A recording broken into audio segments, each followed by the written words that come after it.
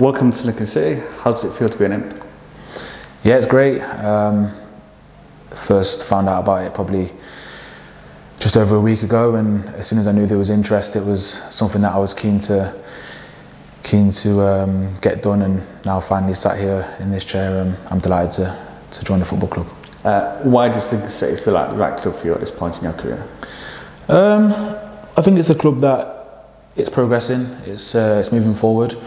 I've obviously looked at the season you've had over the last couple of years, and especially last season, you was really close to obviously getting in the playoffs. So I've got ambitions to continue winning and hopefully get more promotions under my belt. So I feel like I can do that here, and hopefully I can pass on some of my experience to the squad, and hopefully we can do something good together next season.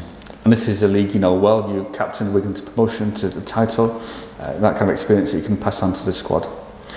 Yeah, the conversations I've had with the manager and other people at the football club, they obviously know about myself, you know, and what I've done over the years. Like you said, I'm experienced, but I feel like we've got a squad that has the right blend of talent and youthfulness, and hopefully a little bit of experience in there as well, and hopefully we can mix it all together and, as I said, keep moving the club forward.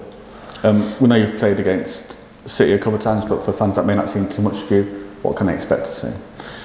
First of all, when I'm on the pitch, I'll always give them 100%, a bare minimum.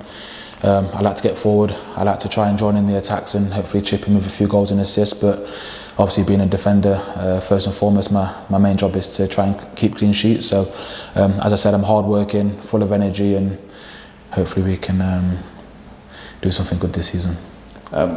We've got a trip to Spain next week for pre-season kind of training. Those camps are long and hard, but how much do you look forward to just getting going?